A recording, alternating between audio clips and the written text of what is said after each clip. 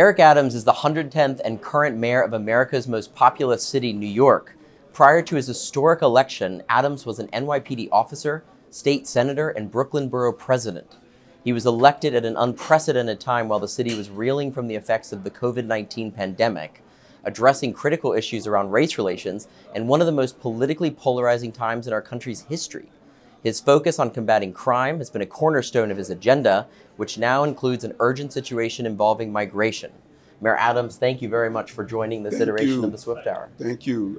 Great to be here. You recently came out very publicly and called out the federal government for what you saw as really lacking in terms of how they are dealing with this migration crisis that's existing in the country. And that really stood out to me because I thought it was very important for you to call this urgent action. What are you asking the federal government, or what are you wanting them to do?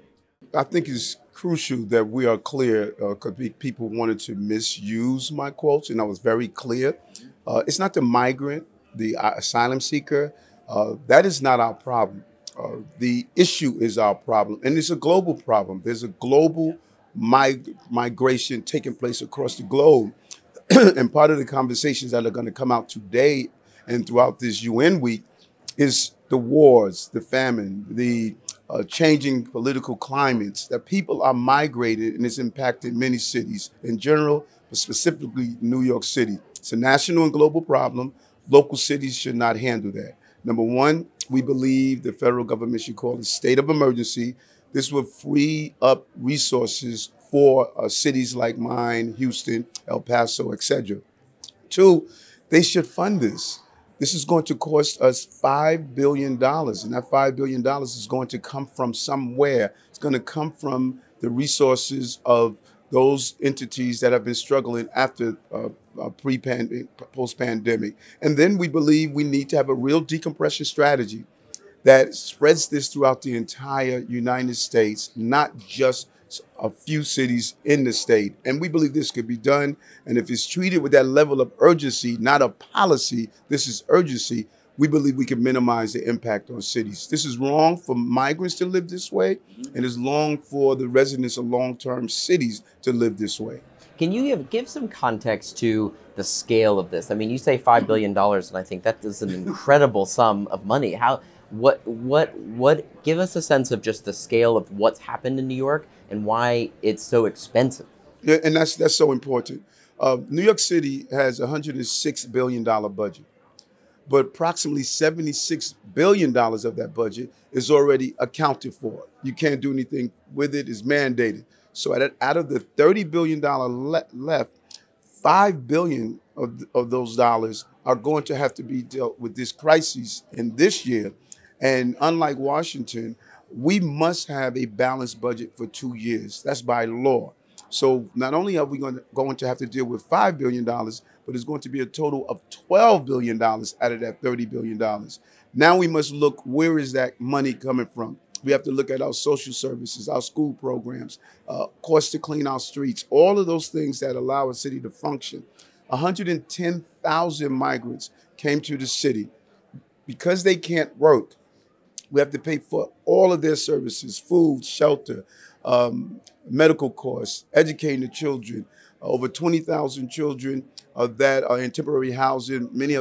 Most of them are migrant young people. We have to absorb into our school system. And so when you do an analysis of this cost, it's more than just the cost of this issue. It's all the services that we're going to be taking away from those who have been struggling for a long time. We're getting 10,000 migrants a month.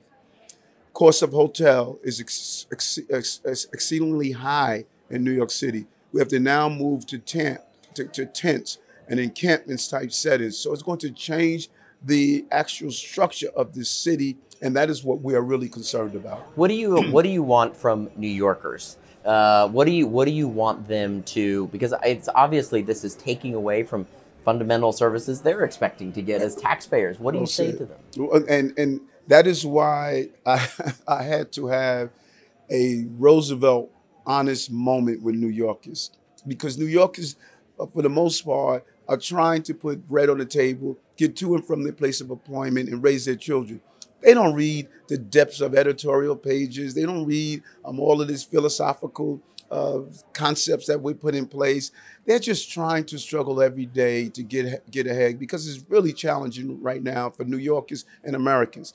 And I needed an honest conversation with them to break through the noise and say, this can destroy our city if this is not under control. It's not too late to fix the problem, but it can't be a policy of ignoring the problem. So I'm saying to long-term New Yorkers, we all came from somewhere.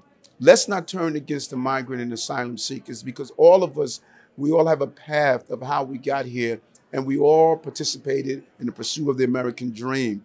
But do you know the precursor to that dream is the right to work?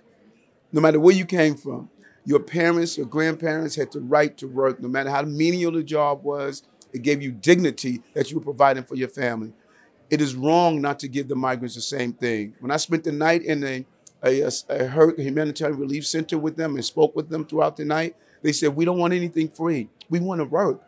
That's all I hear from the migrants and asylum seekers. And that is what I'm telling New Yorkers. They want to contribute to our city. Let's embrace them, but let's also raise our voices and say we're supposed to get the support we deserve. Now, this is on the headlines everywhere, but let's talk about the rest of your focus areas. And what do you see as some of the other most critical issues for your administration at this time? Well, we're extremely excited. January 1st, 2022, we inherited a city that was coming out of COVID. It was challenging for the previous administration, all of us. And we focused on working families and working people. We had a working people agenda. We wanted to put money back in the pockets of everyday New Yorkers. We were able to do that with a series of initiatives that we were able to implement. But it was also my belief through my years of public service as a police officer and as a lawmaker that we had to go upstream. You know, Archbishop Desmond Tutu said, we spend a lifetime pulling people out of the river. We have to go upstream and prevent them from falling in. That is what we did. Dyslexia screening for our children, so we don't have 30% of our inmates having being dyslexic. We focus on foster care children and paying for their college tuition. We brought crime down, homicides, shooting. We got people back on our subway system because we had a subway safety plan that really focused on that. We had around a year education for our children. 110,000 children were able to go to school year round so we can get the learning loss that took place during COVID. And then summer youth employment, 100,000 youth, that was really different. Then we managed the economy. We received a AA bond rating because of how we manage the financial interests of the city. 99% of the jobs we lost pre-pandemic are back. Tourism is back. There's an excitement in the city. You know, in spite of the large issue that's looming, we knew we had to still function and not just survive. We had to thrive, and the city is thriving. Now, the city really has come back, but talk about housing. The city's getting, it feels like the city's getting less and less affordable every single day. It seems to be getting more and more expensive to be in New York. What is your administration doing to address housing affordability? It is getting extremely expensive, but you know, it is a supply and demand concept. If the supply is low, then the demand goes up, and that is allowing those who are leveraging the demand to raise the cost of real estate. Now, let's be honest, building new real estate, you know, supplies cause a lot, supplies change, material cause a lot. So there is a natural adjustment. But the bottom line is we're dealing with an inventory crisis. Now, our administration, we were able to produce 27,000, close to 27,000 new affordable units, more affordable units, but we could do far more. We're a creature of our state government. We need them to be a partner and help us continue to do things like raising how high we can build buildings, turn our office spaces into housing. We have almost 138 million square feet of potential office space to use, but we also need to invest in NYCHA. We're the first administration that included NYCHA in our housing plan.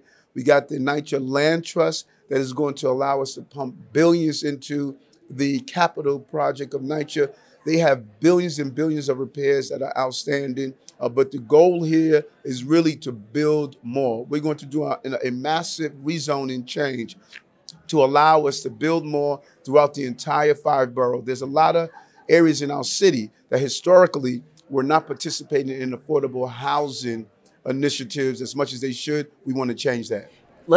We're here in New York. It's the beginning of the UN General Assembly week. Now, I hope I'm not misstating this, but technically, you're the host. So what does your week look like during the UN General Assembly? It is from sunup to sundown. I start my day after I meditate and exercise and smoothie. Then I come to one of my favorite people I could talk to on your show. Well, Mr. Mayor, thank you so much. It's such an honor to be with you, and thank you for coming to the summit. Thank you.